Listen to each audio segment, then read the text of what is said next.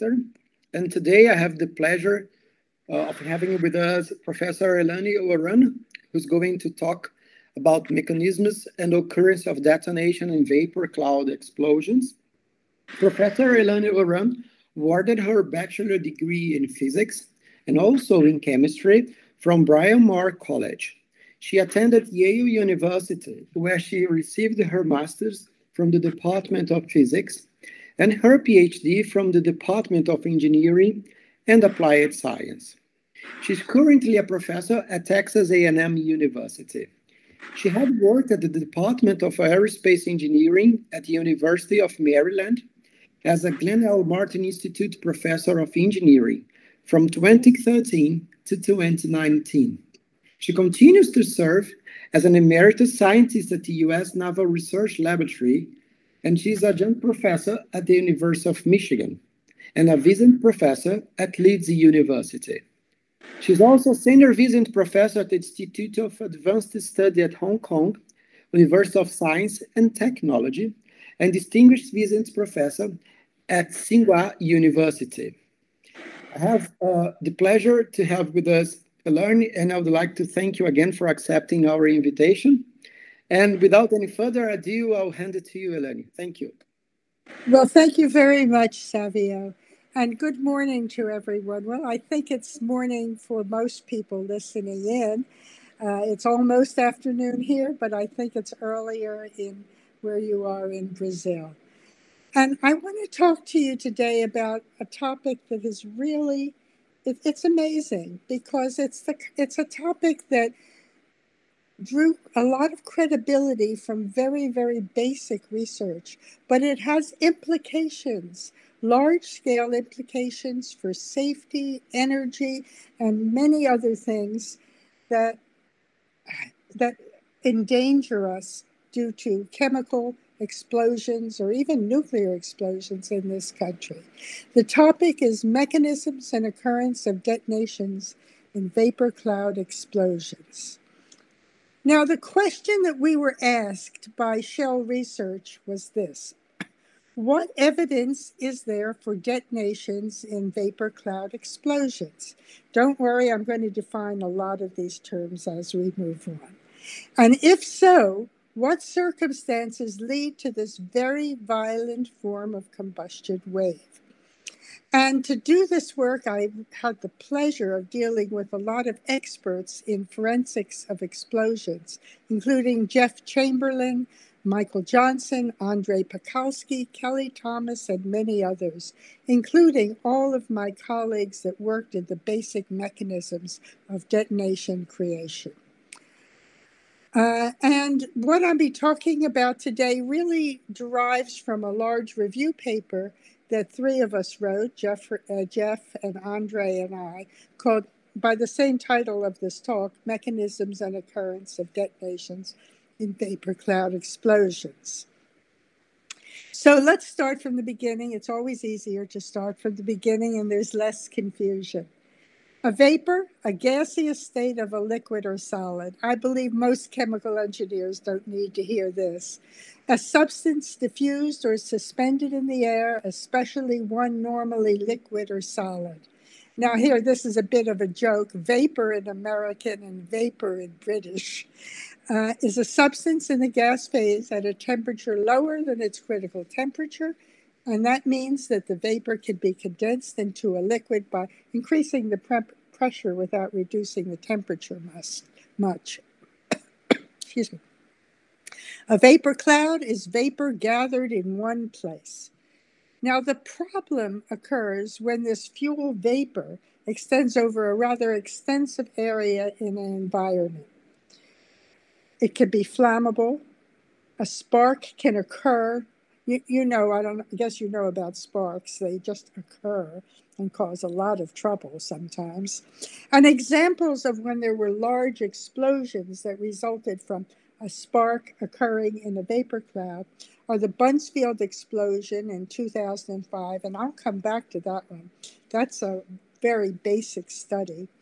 And the Ufa explosion in 1998 in the USSR, and there were many others. And this is what the vapor cloud looks like on CCTV. when it looked at the vapor and what they saw at Buncefield. This was vapor that had, and I'll explain how it got there, and it was sitting here low on the ground. Now let's back up. Let's back up and let's talk about detonations and flames from a rather elementary point of view so we can understand what the issue was, what the fundamental issue was that had to be addressed. Now, exothermic systems can be characterized by a pressure volume diagram. And this is the theory, the underlying theory. For steady planar 1D flow in a homogeneous material, conservation of mass, momentum, and energy, and you solve these equations, gives you a locus of possible final states after the energy is released. For exothermic processes, this all means that you wind up with two very different states. A deflagration state, and this is the final lower branch of this curve on the pressure volume diagram, and a detonation, which is the upper curve, this round one up here on the roundish one on the diagram. Okay, now these two states, so you can see the difference here. Let's go back. Sorry, this one for a small change in volume, there's a large change in pressure. And this is the opposite situation. Not much change in pressure for a large change in volume. This is a steady state analysis. And it gives you the Chapman-Duguay detonation velocity, which is this inflection, this point on the curve here, and the Chapman-Duguay flame speed, deflagration speed, which is this point here. Now, the point of this, however, is this is a steady state picture. It gives us absolutely no idea of the dynamics of the system, any intermediate unsteady states that could lead to a transition among these steady states. In fact, this is at a regime here where there would be a connection where it's not allowed physically. But remember, this is a very idealized calculation. Very important one, though. So the question basic question in combustion theory was, how do you get from this? How do you get from a flame to a detonation? Do you get to a flame from a detonation? And systems with very large flames and very small flames were seen to suddenly create detonations. How did this happen? And there were a lot of strange theories that came into play here. Let me just define these a little bit better so you understand more where I'm coming from. When we talk in combustion, we talk about laminar flames, turbulent flames, and detonations. A laminar flame is a flame that goes at a very low velocity. The laminar flame speed for methane is about 40 centimeters a second, for hydrogen in air, 200 centimeters a second. And a laminar flame is a propagation of a reaction front through a reactive material converting fuel to products, is controlled by the energy release, which results in some expansion due to the chemical reactions, molecular diffusion, thermal conduction, some radiation effects, and there's a finite width reaction front which propagates through relatively slowly compared to a detonation, which goes at Mach 2, 3, 4, even 5, very, very fast flow. And it can happen even in the same material as this flame that can support this very slow flame. So you have a very slow flame possible solution, a very fast detonation possible solution. This detonation is at Mach greater than 1. Energy release drives the shocks in the flow. Lots of shocks and complex shock structures, moves very quickly, and in seconds, the whole system can be destroyed. And we'll talk about that more. Then there's this crazy intermediate range of turbulent flames. There's a lot of things that can happen in that regime, and that's a thing of some study. They're not well understood, turbulent flames, but transitions among these states are even less well understood. So what I will be showing you is some progress here in understanding this transition. This is a movie which I'm not going to show you. There are two movies here because you can't hear the sound through this way of presentation, and the sound is really important. But I want to tell you the difference between a deflagration and a detonation. One difference. These were some experiments that were done in the California desert. And what they did was put a mixture of hydrogen, oxygen, very lean in here, hydrogen, oxygen, stoichiometric here, lighted it with a spark, and had pressure transducers along this concrete wall. Scale here, this is 1 meter high, these are steps coming down. Now, the pressures that you got when the detonation occurred were very high. Here, you had 100 kilopascals. It says here 200 kilopascals. Here, it's hardly very much pressure change at all from the deflagration. The sound difference that I wish you could hear is enormous. The detonation sound, you feel it. You know immediately. Once you hear the sound of a detonation, you can tell if a system has detonated or not. So let's move on here. So the idea here is that deflagrations are bad. Detonations are absolutely terrible. Look at those high pressures. And this transition can be catastrophic sometimes. Okay, this was another one I was going to show you. It was a coal mine explosion. I was going to play the movie for you and ask you if this mine explosion was in fact a detonation. And I'm sorry I can't do that because you'd know right away. And this was a horrible explosion in a coal mine detonation, which killed many people. So this was the abstract that I put together. Not all accidental releases of flammable gases and vapors create explosions. Most releases do not find an ignition source, and of those that do ignite, most of them result in deflagrations that generate low or moderate overpressures. Under some circumstances, however, it is possible for DDT to occur, and this can be followed by a propagating detonation that quickly consumes the remaining cloud. It can consume it, by the way, in seconds. And just to give you an interesting fact, you also have these kinds of transitions in supernova, type 1a supernova. And in the supernova explosion, a detonation consumes the entire star in 3 seconds, 2 or 3 seconds also. In a detonable cloud, a detonation creates the worst accident that can happen. And this is because of the huge overpressures that you can get in a detonation that you don't get in a deflagration. So these are pretty severe events. 2005, there was an explosion in the United Kingdom. December 5th, 2005, and this is a picture of it. It was in Buncefield in the United Kingdom. I'm going to bring this up because it was because of this particular explosion that we learned so much about vapor cloud explosions in general. It excited tremendous research for a number of reasons, and you'll see these in a minute. And therefore, it is a very important marker in in the evolution of our understanding what happens in vapor cloud explosions and whether they can detonate. The Buncefield vapor cloud explosion, here's just general information. Buncefield was a fuel storage facility in London that had a capacity of about 200 kilotons.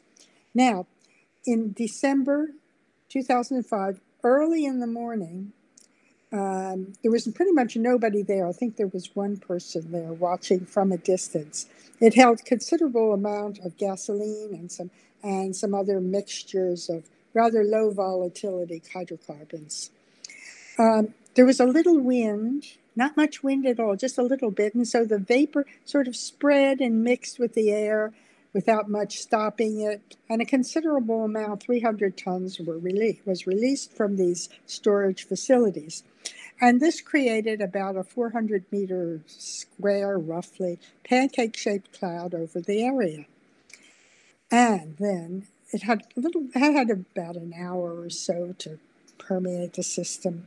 They spread through the ground. And after 40 minutes, there was a spark in the electrical circuit in a pump house.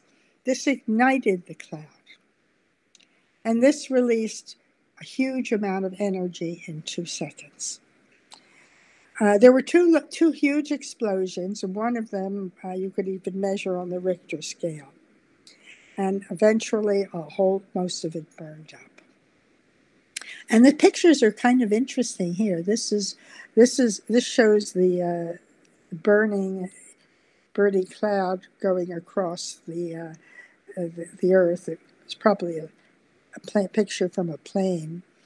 This is a satellite view which shows the cloud spreading. It could be heard in Europe, I understand. And this shows before and after damage. The damage was really excessive. So the question we were asking, since the vapor clouds don't explode, don't detonate, that was just the rule. You don't have to prepare for anything like this, but this forced people to ask why was there such extensive damage. Just another case that I thought was really interesting was a huge, even bigger vapor cloud formed in Ufa, Siberia. This was considered 1989. And this huge vapor cloud pipeline burst. The fuel cloud spread. This is where it showed a rupture here. And then there was a train track going through. The trains crossed each other, and they believe a spark was generated. And this triggered a flame and a turbulent flame, and then somewhere there was an enormous explosion. And they said the origin of the ignition is most likely inside the trains from an open flame or spark caused by the trains. A small explosion inside a train, a large explosion, a fireball, and a firestorm. And this is one of the most interesting things about UFA. It's a little side thing here, not quite related to what we're talking about. Let's go back. In one area, they found that these arrows point to the direction trees, huge fir trees, were downed or fallen. And in this area, they were downed in a large vortex going around. Looks like there was an enormous fire tornado in that region.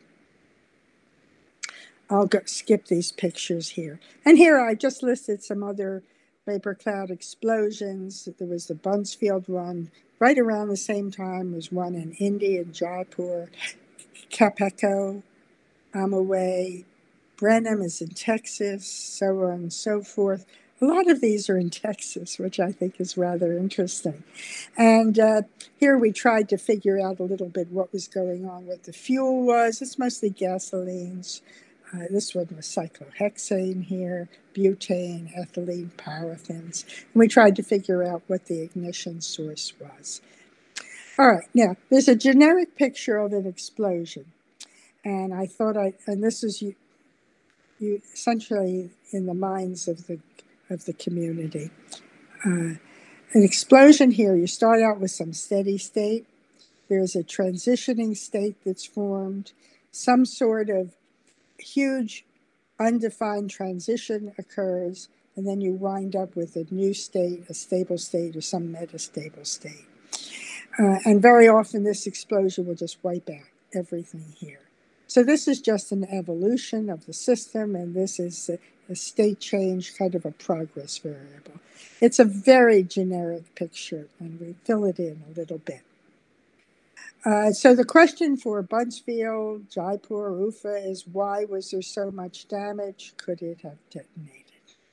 So what I'm going to do now is give you a brief overview of detonations at DDT in particular, discussion of laboratory markers for DDT, discussion of what we used as markers for these large vapor cloud explosions, and give you just a brief overview of the summary of the analysis that we did, and then some conclusions. So here we're going back to basics. And back to basics means, how does this detonate? Like, really starts off a little bit with that steady state diagram and that unallowed state that I showed you before. Somehow there has to be a transition. Now, our approach was numerical, and we developed a lot of different numerical codes to study detonations, deflagrations, and DDT. Many different algorithms. Some were invented, some were taken from the shelf that we used to check results. We had submodels for various kinds of chemical reactions and energy reliefs. Resolution was a very important thing, adaptive gridding. And the most important thing of anything we did to try to figure out how DDT happened was to do a simulation, and then we had some kind of experiment that we could test it against. And this is a process which is ongoing. This presentation is not going to be on any of these 4 topics, which each one alone could be 1 or 2 presentations. Development of models, checking models, comparing them to experiments. But I want to give you the bottom line right now. This is an area in which the ability to simulate a system has gone rather far beyond what we have experimental data for. And perhaps if someone asks me at the end, I'll give them the bottom line on this. Okay, so back to, how does DDT occur? How do you get the transition? So this is the canonical problem that people have used to study this. Let's see, it says, use this example to illustrate what happens in the regions of the generic explosion diagram. Okay. So let's consider an energetic gas mixture. Could be hydrogen air, could be methane air, could be gasoline air, anything. Could be oxygen instead of hydrogen, oxygen, any kind of reactive mixture that could sustain both a laminar flame and a detonation within the detonability limits. And put them in a tube, a channel, and ignite it at one end. Normally there are obstacles in here, and these have a very, very clear function in most application. Mines, engines, fuel storage plant, all contain obstacles. So this is, in fact, a reasonable configuration to study. So the channel could be all different geometries, rectangular, cylindrical, sizes vary depending on the fuels, optical spacing, shape, all vary. There's been a lot of studies of these experimentally. And we started to study it computationally at one point. And I'm going to show you now a movie, and there's no sound, so there's no problem. I'll be the only sound. That of one of these systems, a calculation was done a while ago, and this was probably the calculation that really showed us how it happened. Now, in this movie, it's a hydrogen air system, and what you do is you light a flame, you put a little tiny flame or a little tiny spark. In this case, it's just to put a flame down here, and let it propagate through the system. And the second part of the system, which should come over here, is shown down here. This square format allows us to show more of what's happening. You'll see that when I show you other movies that don't have that format. So the flow that's generated goes out here, and then it'll come in here. Now, this movie is going to show you, and I think it's probably one of the really changed the way people thought. That starting with a small flame in a channel containing a combustible mixture, a turbulent flame develops, produces shock waves, and this leads to the formation of unsteady shock flame complexes. And finally, you see how DDT occurs. So let's get that movie up. Fortunately, we've got this movie. Make it as big as we can. Maybe not quite as big as we can. And let's let it go. All right, so by the way, this is you're looking at temperature. This is a color bar here, which has two sides to it. One scale is unburned material. This flame is propagating into unburned material. This is burned material here. So there's a double scale. It lets you get more resolution. And we put a series of obstacles in. This was actually a calculation done for a construction company that was building hydrogen refueling stations. All right, so let's let it go. So I think I'll try to control it by hand. The first thing that happened is the flame sort of sorts itself out. Because of the adaptive gridding, you get quite a bit of resolution in the flame front. But it is a subsonic flow in using a compressible solution method. So we are getting all of the acoustic fields that are generated. And you can begin to see interactions with a boundary here. I guess the top is actually open in this case. The bottom is closed, reflective. And this is an outflow here into this bottom region. All right, so let's let it go.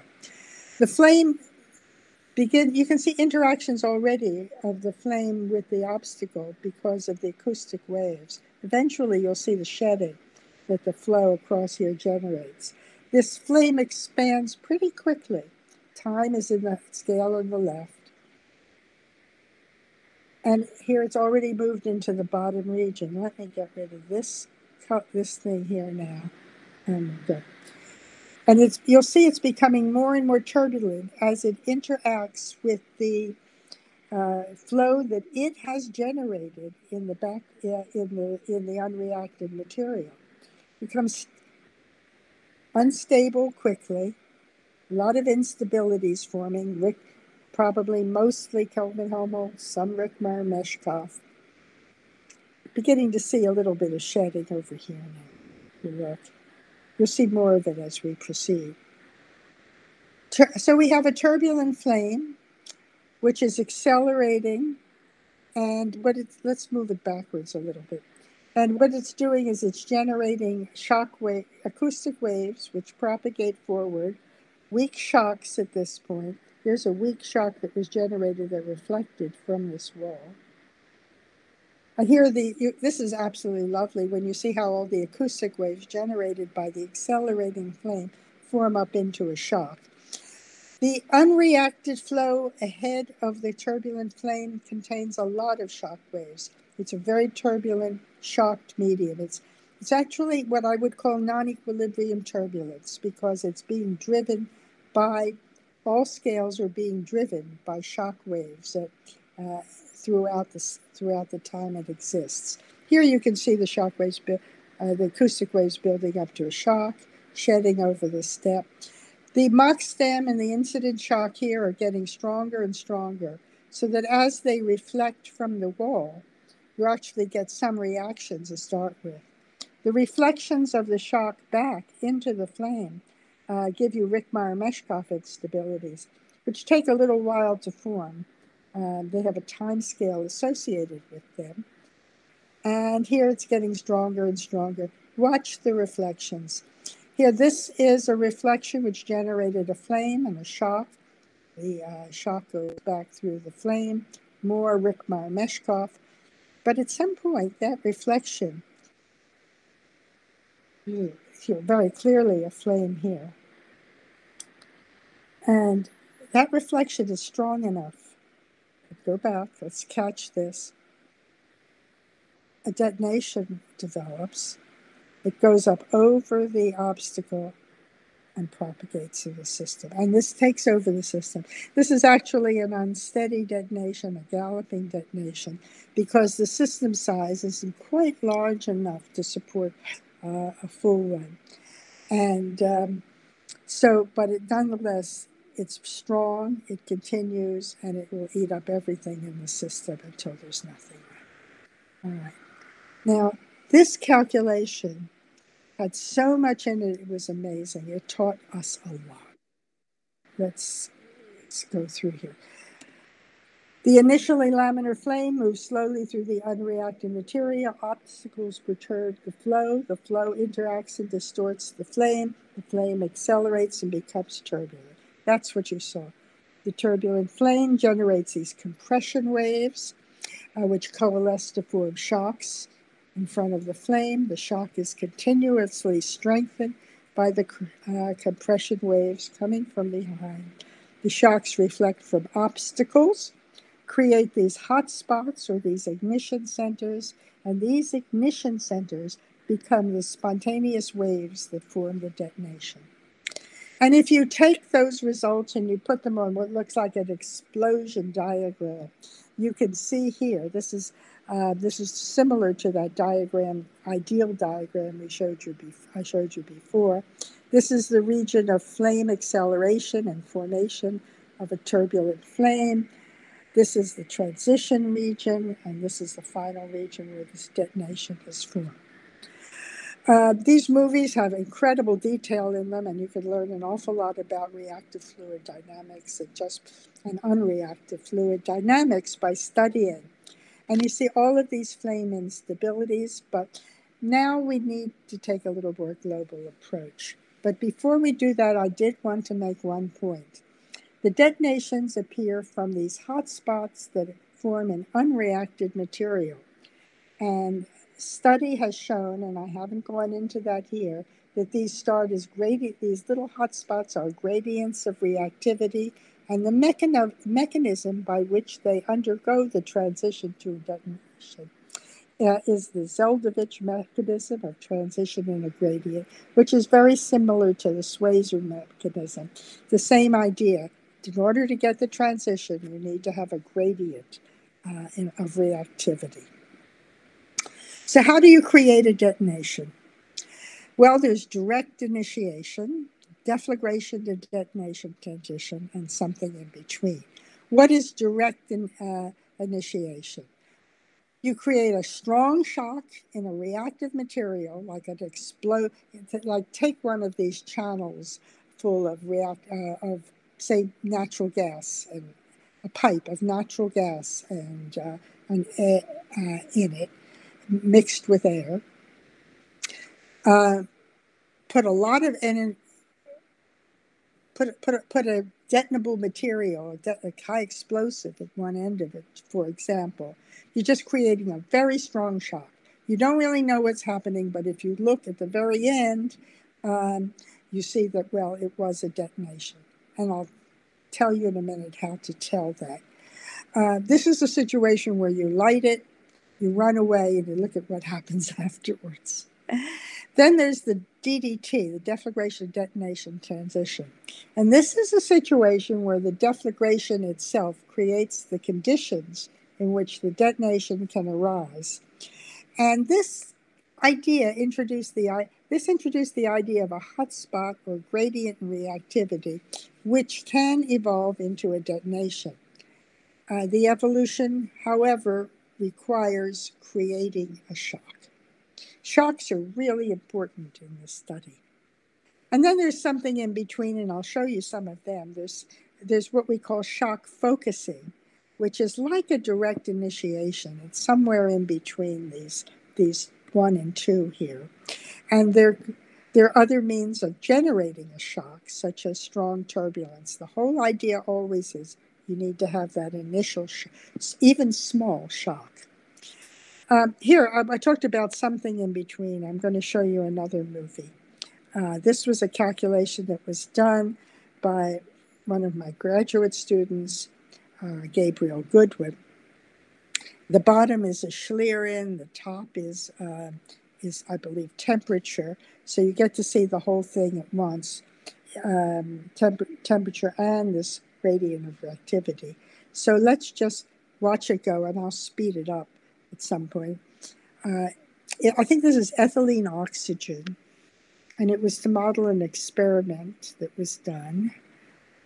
And the flame starts out very slowly. It's just, again, we started not with a spark, but really with an initial flame. And I'm going to make it go much faster now so we can get to the point.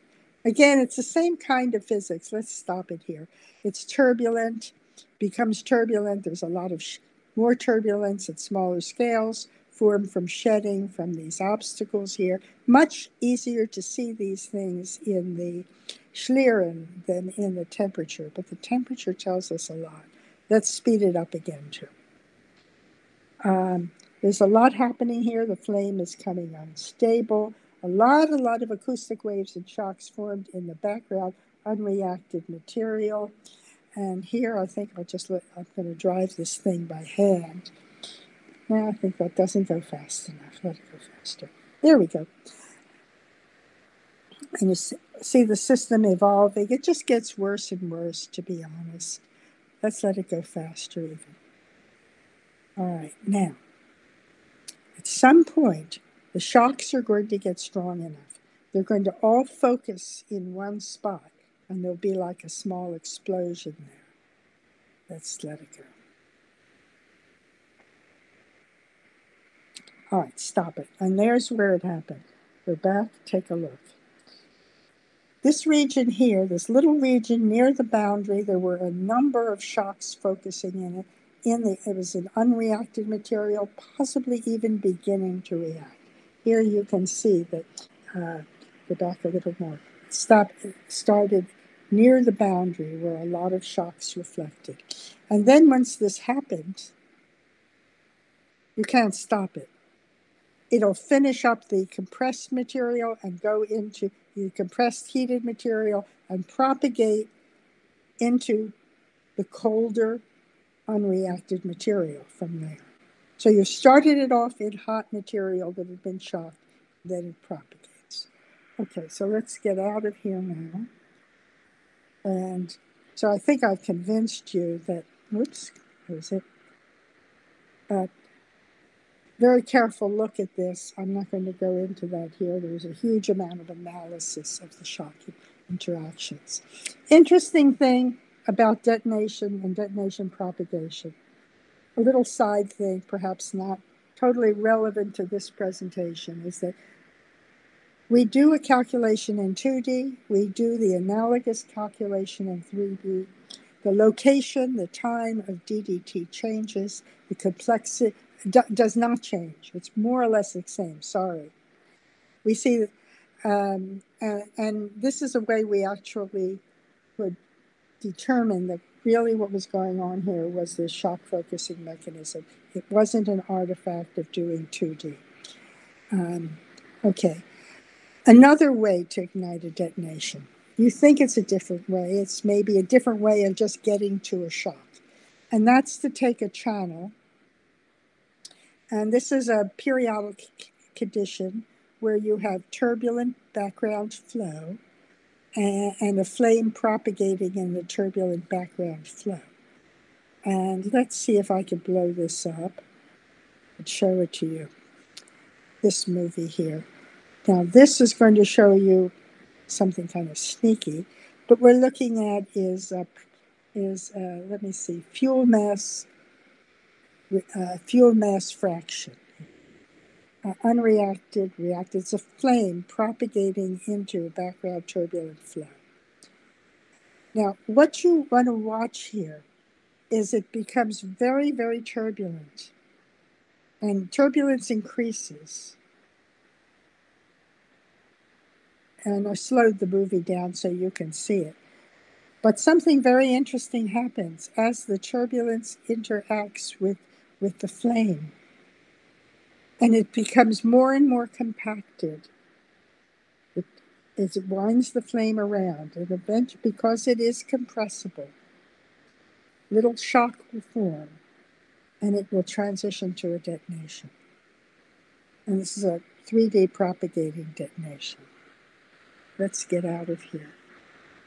Okay, now what happened in here? Now remember, this started off with just a flame and just turbulence, is that the turbulence became so intense that the compressible turbulence generates small shocks. We had some shocks forming, which helped cause more shocks. And if you try to look at what happened in here, which is very hard, you see a series of shock formed, and this is what caused the hot spots that gave us our detonation. So we know, let's get out of here. We know now how this is happening. And we know that the scales for this to happen are very small. So the things that show us in the laboratory that we have, in fact, a detonation are really two main things. One is a propagating wave that's going at this Chapman-Duguay velocity. And the other thing is something I haven't discussed, but it's something very fundamental to the nature of gas phase detonations, called detonation cell structure. Remember, I showed you that propagating detonation had all these streaks behind it. I didn't point it out. But these are actually transverse shock waves, and they form very pretty patterns and designs when you look at either open shutter shearing or soot foil traces. So those are true markers that you have detonations, the velocity, not just the velocity, but if you have those cells. And I'm sorry, I don't think you can see it all that well, but here are cells in natural gas and air, and they're about 17 centimeters across like that. And these were ones that we measured in a large detonation tube that we were using for experiments for NIOSH. Okay, now let's get back to the big question that we were asked. Could we have a detonation in a vapor cloud explosion? We had to, because there was such extensive damage. So answering this question led to extensive large and small-scale tests to determine if, when, and how DDT occurred. The important thing is we were starting this out knowing that that this transition could occur in a confined situation because of shock focusing, and even in an unconfined situation if the turbulence intensity is high enough. Okay, but the key in all situations was form this little shock in the reactive material. It'll heat things up. It'll form more shock. More shocks will form in some way. Okay, so let's change our minds completely. Let's look at detonation markers in vapor cloud explosions. Sounds very different. What are our detonation markers that we're going to use to determine if there was DDT? Oh, very often we could walk a length and see where a turbulent flame had been propagating down a tube, and we could actually see where this had happened, and we could postulate, well, a shock came out and reflected, and then there was DDT. But those were kind of guesses. We had to sort of do this forensic study after the fact. And so we look at damage to property, damage to cars, damage to steel drums that were in the way, instrument boxes, containers, storage tanks. People looked at something called directional indicators, which may be a little bit, this is a point of argument whether these were really correct or not. Richter scale measurements. How intense was the explosion? Broken gas, pressures exiting the region. Because of Buncefield, whole situation was developed where cars were taken and subjected to detonations in the region of the car, outside the region of the car, different distances from the car, to see the level of damage that it would cause. And could we correlate that with what we saw at Buncefield, Jaipur, and so forth? The directional indicators were curious. I think in some cases you could actually tell where the detonation happened from a number of way tree trees and poles had fallen or were damaged. This was the analysis for Buncefield. Let's skip these. Oil drums, they were subjected. The final test, which gave it away for Buncefield, and related it back to all of these fundamental studies that we had done, was the postulate that, or the observation that the DDT occurred as the turbulent flame was moving down a street lined with trees. Okay? At Spade Atom, which is a large test area in England, they did these incredible experiments where they put a line of vegetation, very large. I mean, this is, you can see there's a person here, this would be like 70 or 100 meters, ignited in a plastic container, and then lighted it at one end. Oh, and filled it with different kinds of brush. One kind of brush was the hardwood that they had at Buncefield, and the other was a softwood tree. Hardwood, like where they saw the transition, they thought the transition might have occurred. And lo and behold, and this is unfortunate that you can't hear this, but maybe I can show it to you. Lo and behold, when they used the right kind of foliage. I'm sorry, you can't, if you can't hear that. That's really quite amazing. When they used the same kind of foliage, there was a detonation. When they used a softer wood, there was not.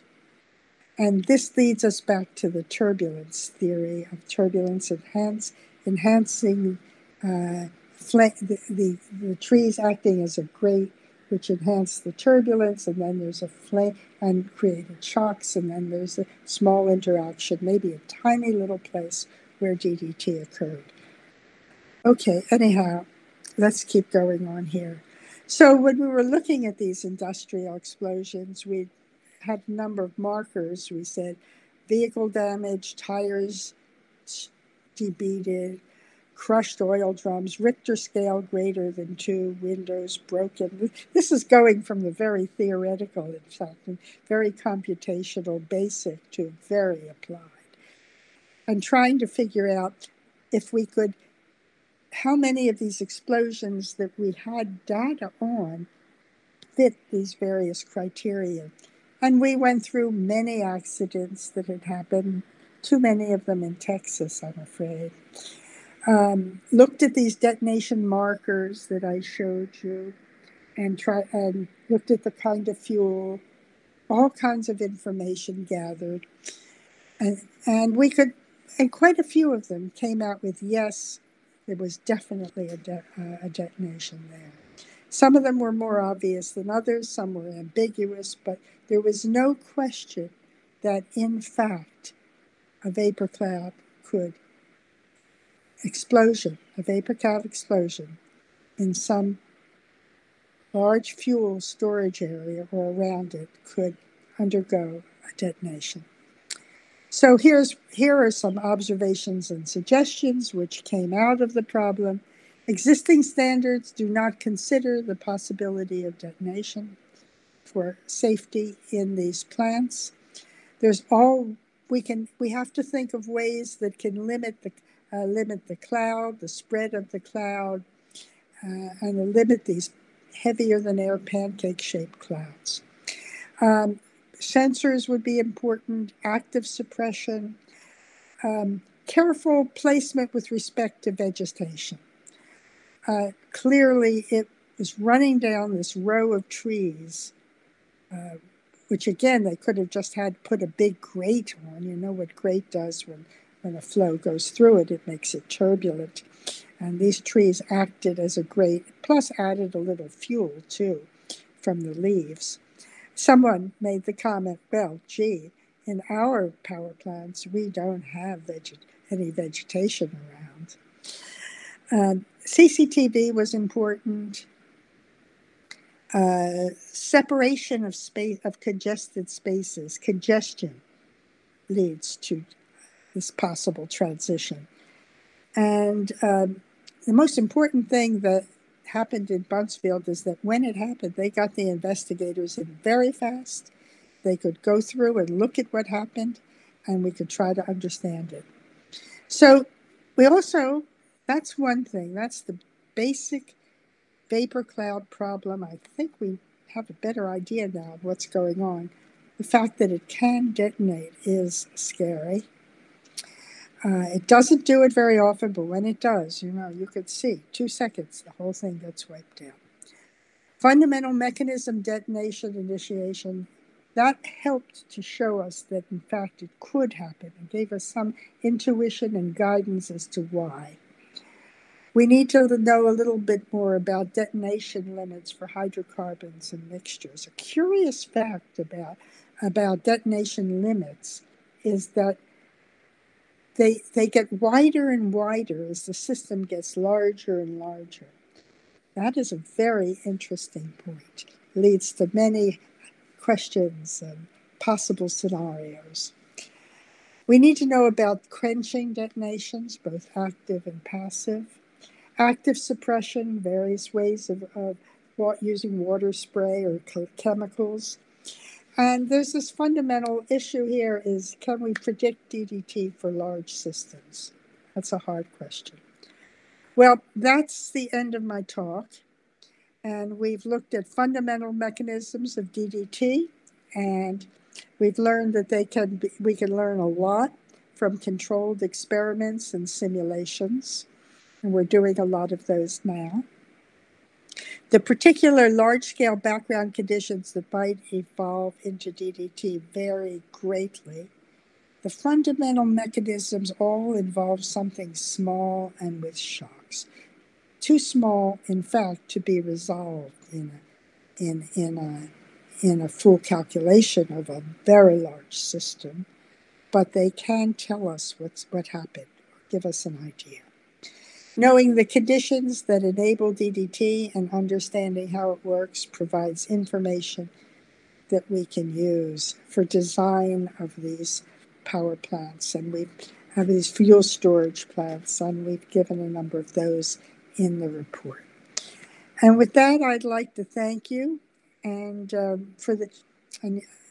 thank you for your patience for this rather wandering study that was a little bit all over the map, from very small to very big, and to not very dangerous little flames to enormously dangerous detonations.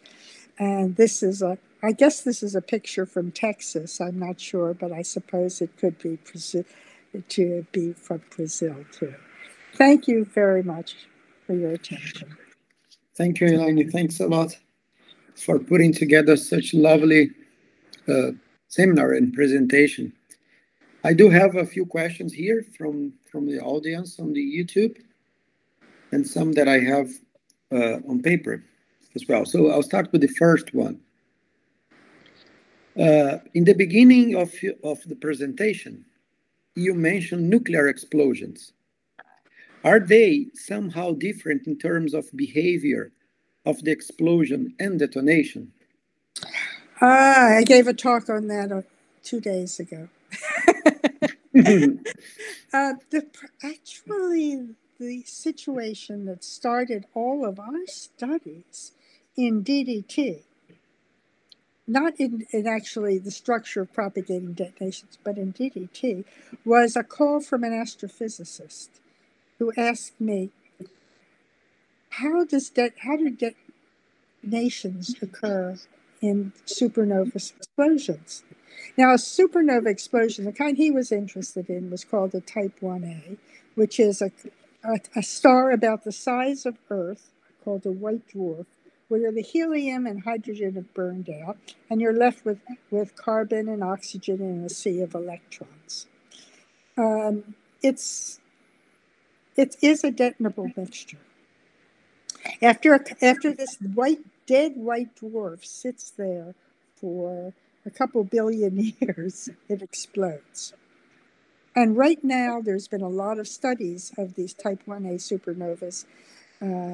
But the point is, what happened in the supernova, and we know this now, Originally, the idea was it a deflagration or was it a detonation? Then a colleague of mine who knew some combustion said, don't be ridiculous, it's a DDT. It starts out as a deflagration. It transitions somehow, becomes a detonation. The entire star is wiped out in 2 seconds. Just like Bunce field, only 10 to the 51 ergs of energy is released into the universe. And these are very important stars for a number of reasons. One is that, besides the fact that they're just fundamental combustion laboratories for us to play with in some sense, from a computational and theoretical point of view, these stars are so similar in their explosions all throughout the universe that you can use them to measure properties of the universe.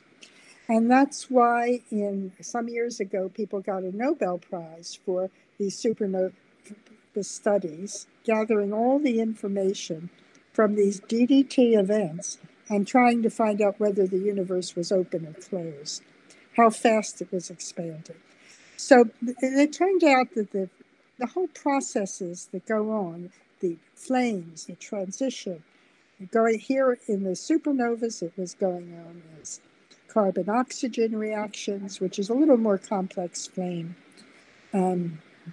very energetic series of processes, and they're just so similar all throughout the universe. And now people are observing very many of these things, so the statistics are getting better and better. But the combustion processes we look at are so similar. I mean, the chemical mechanism is a nuclear mechanism. Actually, I think they know that better than we know the hydrocarbon mechanisms. and there's it's the same physics. So in some sense, it's a same set of compressible, multidimensional Navier-Stokes equations. So we started out looking at the star. And then to study the star, we say we can't study the star back in 1990 or 2000. So we started to look at the work that had been done in combustion in channels. And that's what really told us what was happening. And then it's this small-scale work that we could then go back and understand that it could happen on a large scale. DDT could have happened in the trees because of the trees in Bunce field, because of turbulence flame interactions, generating enough shocks. So the two fields, it's amazing in this case how the astrophysics of the supernova work and other kinds of supernova too tied in with all the terrestrial work, and they fed on each other. Yeah. We still don't know how the supernova explodes, but I can tell you how it's going to happen in your pipe. Another question that I have here is asked, what are the limitations of the large-scale experiment involving explosions? If they happen outside, what are the best climate conditions to assure that we can reproduce the data?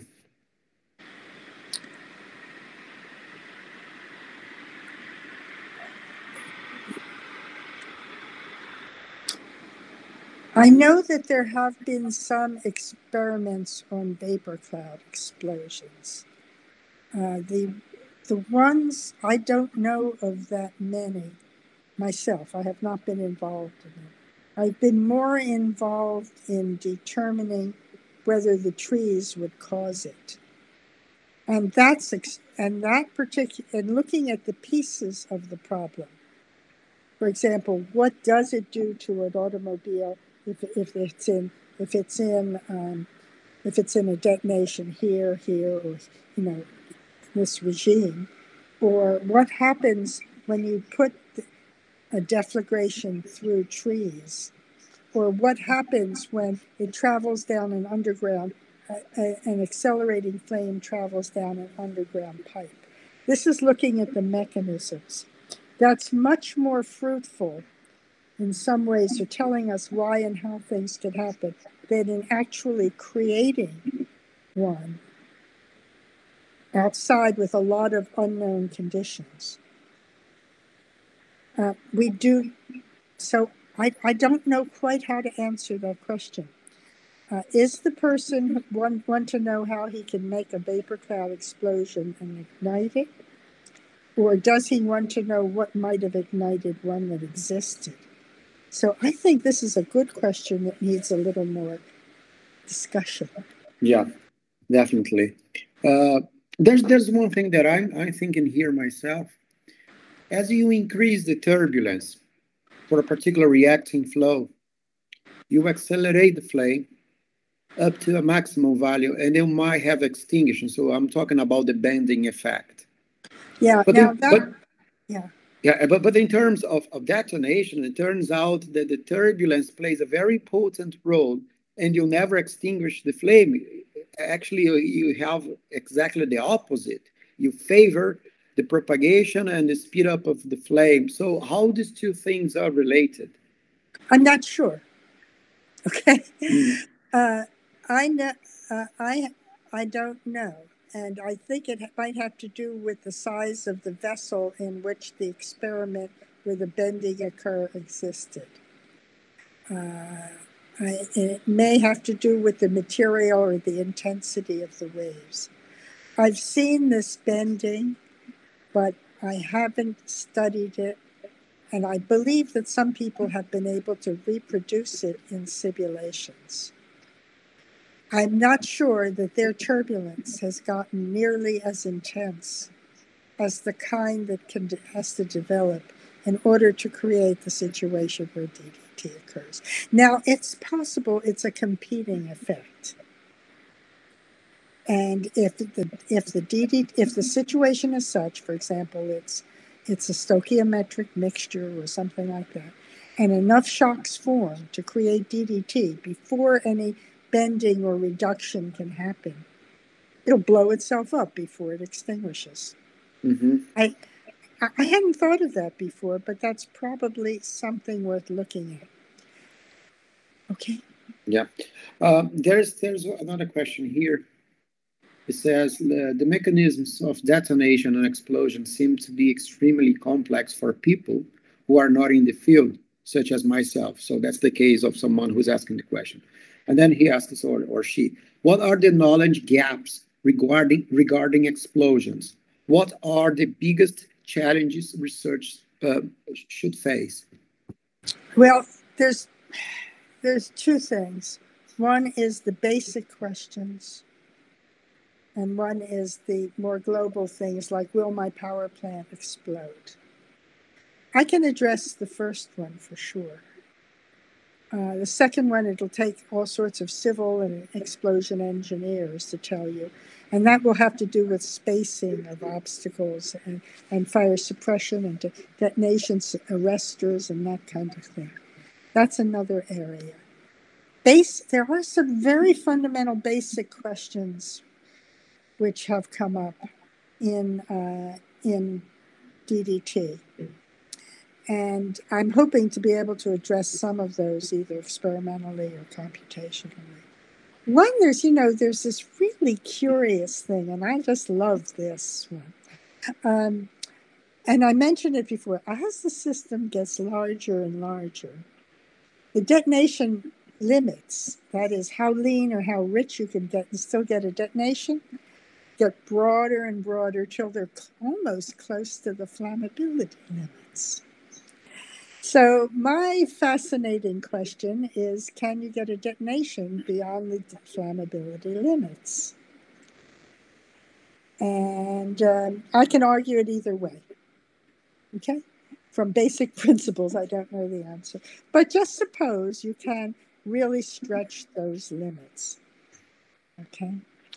And right now, the large tests that we did were pushing it very closely. They were in 1 meter channels, 100 meters long. And they were pushing the flammability limits. And I can tell you physically why that happens, and it has to do with the basic structure of the propagating detonation and the fact that you can have bigger and bigger detonation cells in larger and larger systems, and gas phases must have these detonation cells to propagate, or they will die.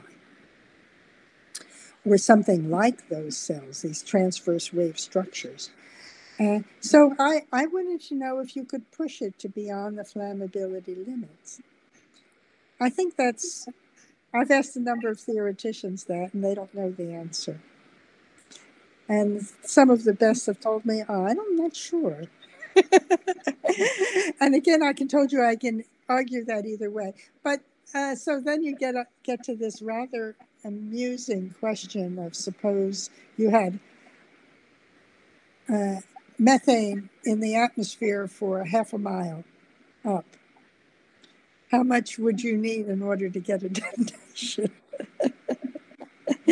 No, and that's half a joke and half not a joke. So that's a very fundamental question. Here's another fundamental question. The region behind the detonation wave, the pressure and temperatures are very high. They're so high that most of the reactions are non-equilibrium. They're normal chemical. The chemical mechanisms that we have do not work. They're wrong because we don't even know some of the non-equilibrium states that are forming. You can have non-equilibrium species, excited states of atoms and molecules which will interact, which will form intermediate states.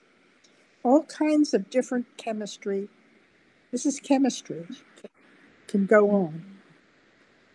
Right now, there are really no chemical mechanisms that can really do that.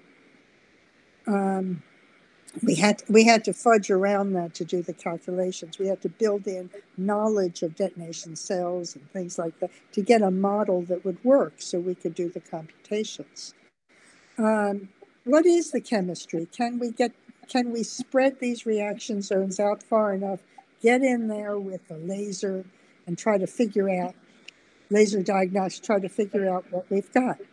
That's another one we're hoping to try and do here at Texas some point. And there's a lot of basic stuff like that. The structures at the front, how to put it out, how to keep it going. We're interested in keeping these detonations going or getting them started very quickly for detonation engines. They're not only bad, but DDT is also something we want to control for high-speed engines. So there are a lot of really fundamental questions, and again, they're at the kind of the limits of what we know. And I'm just rather impressed we've gotten as far as we've had on this topic. Yeah. Let me ask you another question. When you were saying about the temperature and pressure, that we have the very high pressure temperature that you have in the back of the detonation front, if I may say, while you were explaining, I was thinking myself, from the standard model in the very beginning of the universe, the Big Bang, where we have such high temperatures that at the end of the day we don't even have any chemical species, but only particles, maybe not even particles, but electrons, if you wish, and things like that. So is there possible that we have a level of temperature that, rather than not only have the non-equilibrium species in the back, but also go to some sort of elementary particles or something like that? Did you think that would be possible? That's the reason why it's so complicated to understand what's going on? Yes, I do. I mean, there's two answers to your question. First of all, the front of the detonation consists of these intersecting shock waves. And you get 3 shock waves intersecting at a point called the triple point. Nobody really knows what the temperatures and pressures at the triple point are.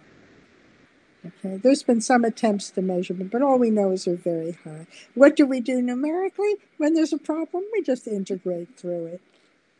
And we get, conservation gives us the results. Yeah. Could you use these kinds of shock interactions to create to tear the material apart? The answer is probably yes, because I think that's what happens in some of the very, very powerful explosions.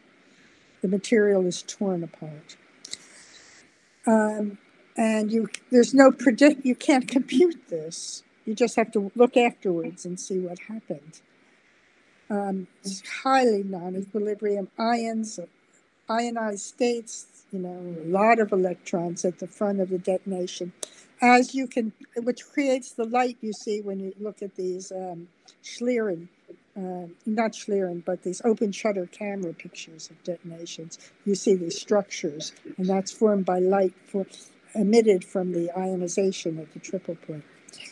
Back to the beginning of the universe. I remember reading some studies where people used detonation models for the beginning, for early stages of the universe that caused transitions between one type of particle and another.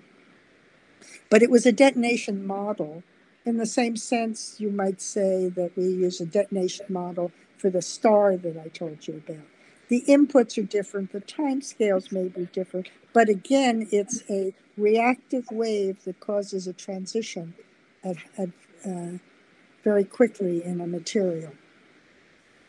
And so I never pursued that study that was done.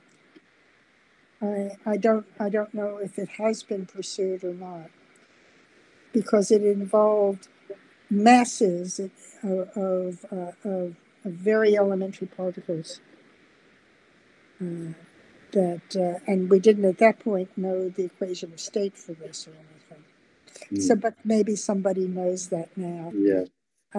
Maybe someday I'll check the literature, check my old friends, and see what they're doing. Yeah, maybe. But yes, it tears the material apart. On time scales we can't resolve. Yeah. Also, not only the length, but the time scales as well. They're very tiny, aren't they? Yeah. There's another interesting point. You mentioned non-equilibrium. We're talking about chemistry. There's this non-equilibrium turbulence issue also. The leading shock front before the detonation forms, you have this turbulent wave, and then you have a shock front, leading shock. This region between the turbulent flame and the shock front is a very turbulent region containing all kinds of shocks. Now, these shocks are generating vorticity, not just at some one large scale that propagates down to make a Kolmogorov spectrum, but they're generating at all scales simultaneously because of things like these Rickmeyer-Meshkov instabilities. It's a highly non-equilibrium, flat kind of turbulence, and almost 2D-ish in the way it looks. And it's a very important part of the process. Oh, yeah. So there's non-equilibrium, fluid dynamics, I wouldn't say fluid dynamics, turbulence, non-equilibrium chemistry behind these. But you move the whole thing back down to 50 or 60 torr, and it becomes rather equilibrium, and most of the reactions and straight models work fine. Yeah. But it's when we get up to the higher, room atmospheric conditions where it gets really interesting.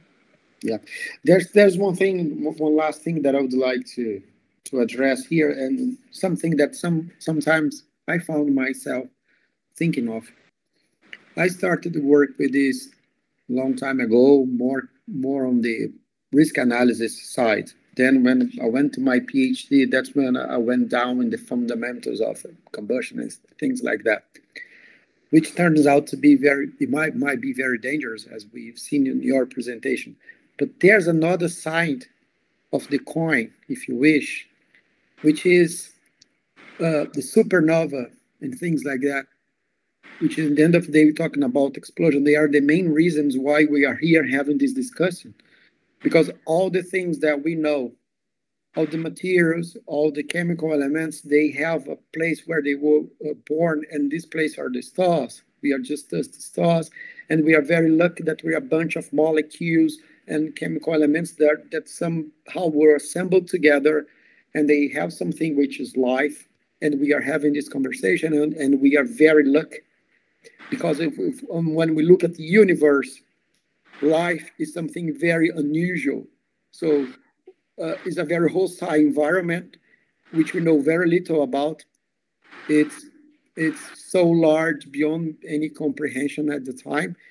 And I think we are very lucky. And with that, I would like to hear a little bit from you, if you want to share a little bit of your thoughts on that, because at the same time that it's so dangerous and so destructive, it's the reason why we are here. It's the reason for life itself and all the things which are so wonderful, at least in this planet. And as far as we know, it's the only one we know at the moment that that they have the proper conditions for life, and we should look after. We've been through a very rough patch, haven't we, with this all the pandemic things, and I think lots of us thought a lot about it, and some of the top guys in Brazil and in the US as well. I'm talking about some stupid politicians, if you wish. They just ignore the science, and at the end of the day, that's what we need to stick on to have here, again, having this conversation. So I would like you to share a little bit of your thoughts on that. Well, let me start back in a sentence I didn't finish before. And as far as the supernova is concerned, there were three major reasons I thought it's so important. One is it's a combustion laboratory. Two is it gives us information for cosmology, for expansion of the universe. The second one, really, is that it gives us all the elements of life, and not only life, but of metals and wood and everything around us. It's given us the elements that we need. So when you look around you, everything you see is a remnant of a supernova. It's traveled a long, long way, but that is a scary idea. And I think it's true. And the other thing that I think about, and I don't like to think about your politicians too much because you feel so futile in that situation. And this is something that we wrote once, and I don't know whether I wrote it or one of my colleagues wrote it. Sometimes you can't remember these things, but you talk about explosions, and they're not only destructive events, but they're creative events. They wipe everything out so that you can start over. That's right. And they're very important. And that's what supernovas are. They're stars. They give you material to start over. They give us material that are part of they give us our lives. It's a very deep question. And I should spend a lot of time thinking about that question. But they are creative events. And where we don't want DDT, in our fuel storage plants, we want it in these engines so we can go study more of the universe. Yeah, absolutely. Pros and cons and everything. Yeah, absolutely. I don't know. It's a wonderful topic. It is indeed. Yeah. Okay. I don't think we have.